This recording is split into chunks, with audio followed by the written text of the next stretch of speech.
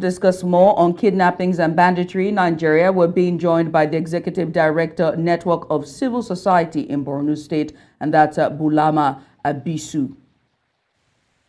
Thank you for having me. Thanks so much for coming on. Now, beyond the immediate violence, what do you see as the underlying causes or contributing factors of banditry and kidnapping in Nigeria? Thank you very much once again. I want to believe that this situation is very dicey, and let me congratulate the parents that were able to get their wards back. And the underlying factor is multifaceted, I can say. One, the economic aspect of the country is also another angle, where you can see a parent or any person cannot be able to actually provide for its own home. Secondly, the issue of trust is also another issue that actually degenerated into a lot of serious issues, where a small thing between one community and other, or between one religion and other, will degenerate into violence such that you cannot be able to even control. Thirdly, you can see suspicion between the ethnic groups in the country, where even at the larger angle of our political divide, you will see a group that went to this city or state that were rejected and that were asked to not to, this is not your own land, and what have you. So these are some of the compounding issues that need to actually look at beyond the kinetic, beyond the aggressive security issues that we are facing. Now, we understand that the security forces, to an extent, have struggled to contain these groups. What specific reforms, in terms of, that is necessary to improve their effectiveness and accountability? What are some reforms do you think you would prefer in terms of solutions to up their game in tackling banditry and insecurity? Yeah, one major issue is a quick review of what are they doing. Though they may not be able to be open for the public to discuss it, but they will have the confidence of bringing experts to see what exactly are the securities doing on ground. Is it actually bringing in any good results, or where does it need for any review in that respect?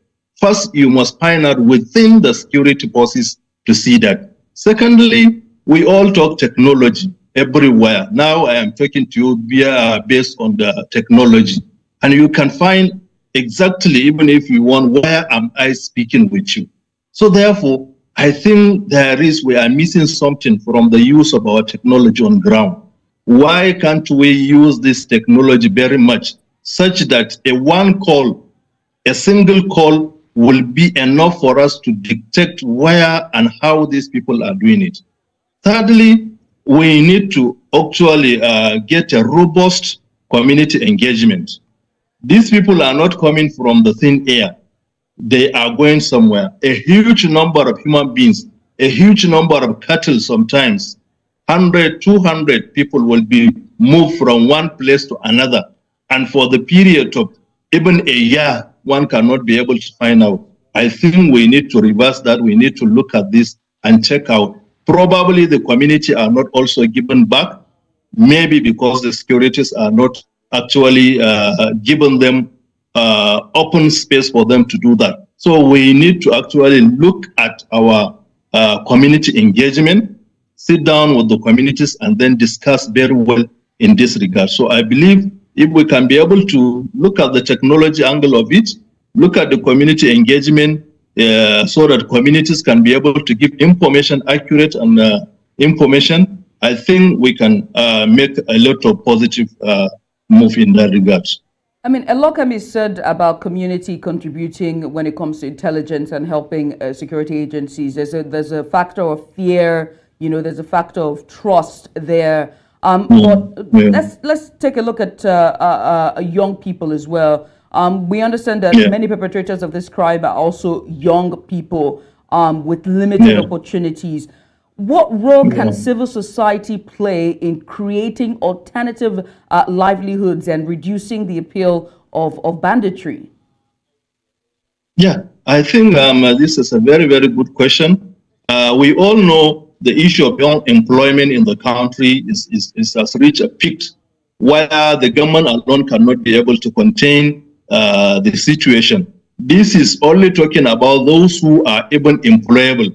Then there are those who have not gotten the prerequisite for them to be employed, are all also roaming about in the street. So there is the need, a strong collaboration between the government, CSOs, and private sectors. The CSOs are trying their best, but in most cases, very, very limited.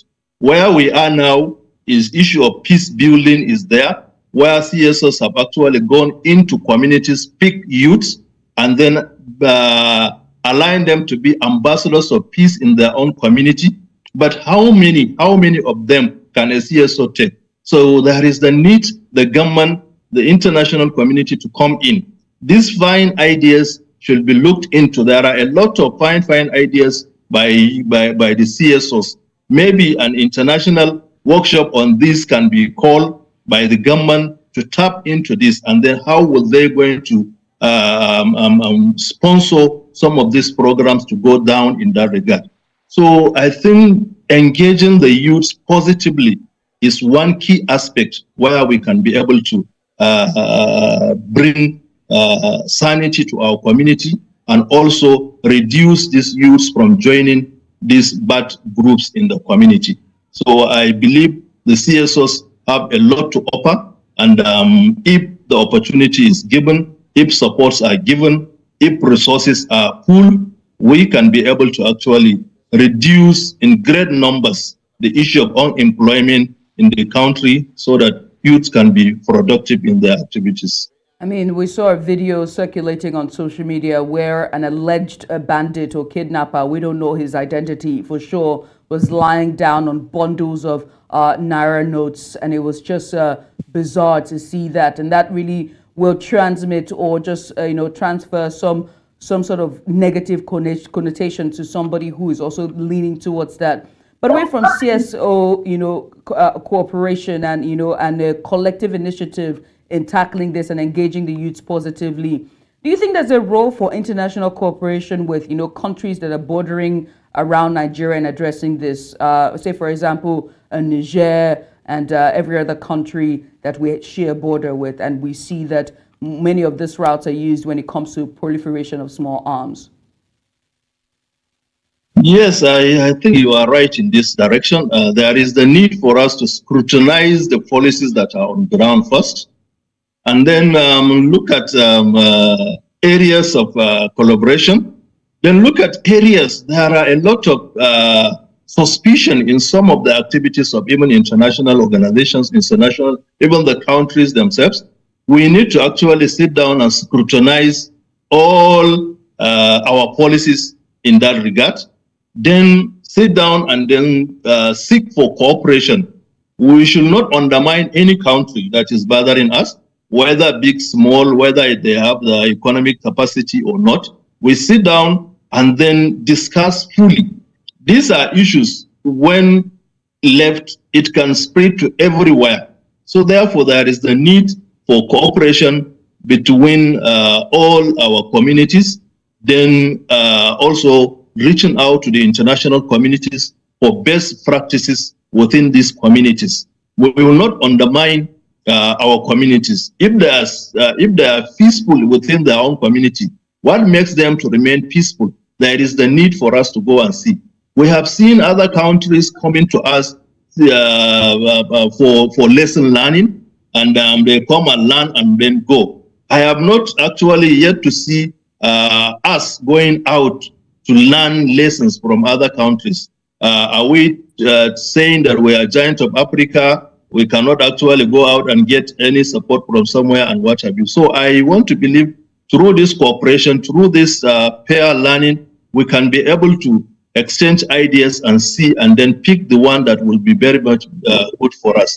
The issue of our borders are also another angle to it.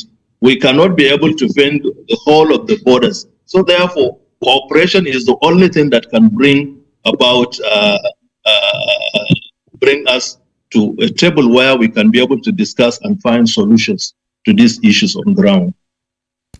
Bulama Abiso there talking to me about the issue of banditry and kidnapping in Nigeria, as well as insecurity and the way forward. Many thanks for coming on. We appreciate you for doing this with us. Thank you very much for having me. It's a pleasure talking to you.